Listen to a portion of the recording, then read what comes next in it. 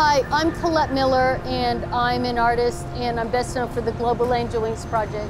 These big interactive wings that people stand in front of and remind themselves that they are the angels of this earth.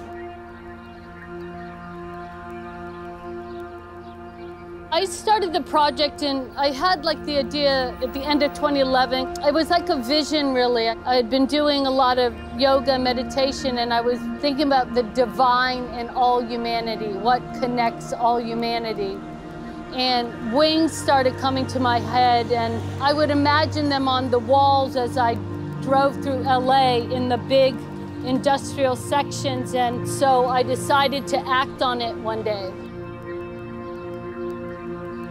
I started the wings on butch paper that I had primed in my studio, and then I just started drawing big wings on them and started painting them and layering, and then I carved them out, and then I take them on site to the location and I glue them up with see-through paint, and then I'll draw over them or paint over them or carve them out.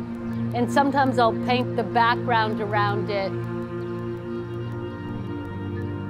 It's to remind humanity of our higher natures, that we are the angels of this earth. It's really about our true selves, which we all have.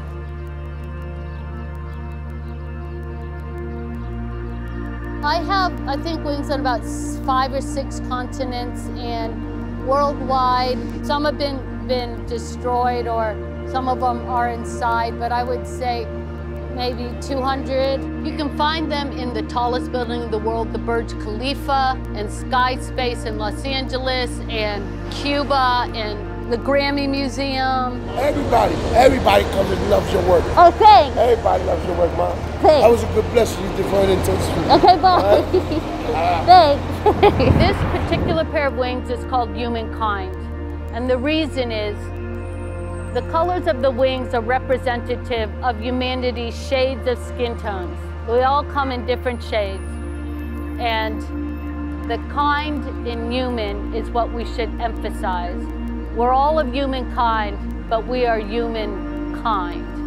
Because we're in such an urgent time, I just think a lot of artists feel they need to take to the streets, and especially with this type of project, which is public and it's interactive and it's large scale, and it's meant to be for the people in the world, not to be, put away in a potential museum or gallery, which is great too, because it preserves things.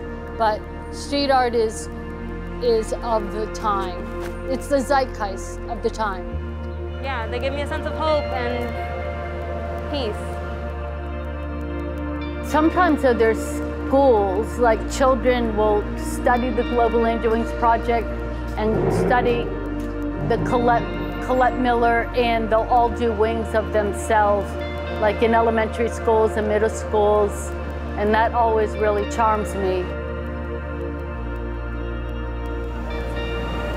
It's beautiful. It's amazing. I live right here, and it just inspires hope. My friend literally passed away yesterday, so coming out here and seeing this right now is incredible.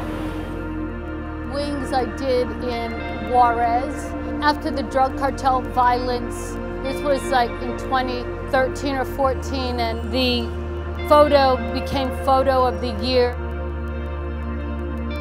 My dream areas are conflict areas and war zones, and areas that need the most hope and that need the most encouragement and belief that there's still the human spirit out there. If somebody is interested in working on the street, there's a lot of ideas out there, but my real advice to anybody doing any type of art is to really stay authentic, like really listen to your voice. And I know they say that in writing and in acting and in all types of creativity, but it's really having the courage to own your own voice.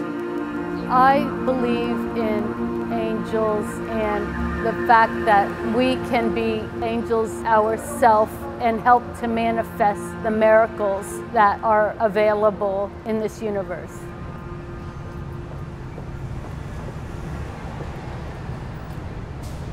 And they're done.